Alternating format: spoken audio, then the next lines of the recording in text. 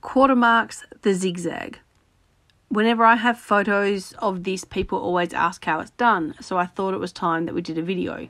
Big thanks to Luke and his lovely horse M for their help. So he has dampened her coat with the NTR Mark Hold spray. If you're just practicing, just dampen the coat with water or use your favourite grooming spray. I wouldn't waste your product. So to start with, he now grabs the NTR Ultimate Marker Comb and he's done a nice line down her spine. And now choose a size comb for the look that you prefer. So here Luke is using the 7 centimetre comb, but take your pick, whatever suits your horse.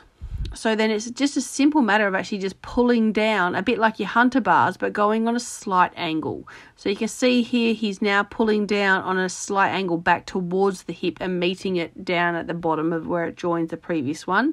Then he starts at the top and pulls it on an angle, and then back this way again to meet down the bottom. So once you get back towards the end of your horse's tail and you finish the last of your zigzag, he's now just going to finish the bottom there, so tidy up the bottom to get a nice lovely line at the bottom.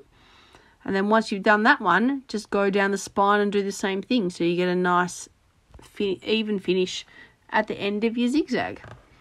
And it really is as easy as that, matched on the other side, and off you go.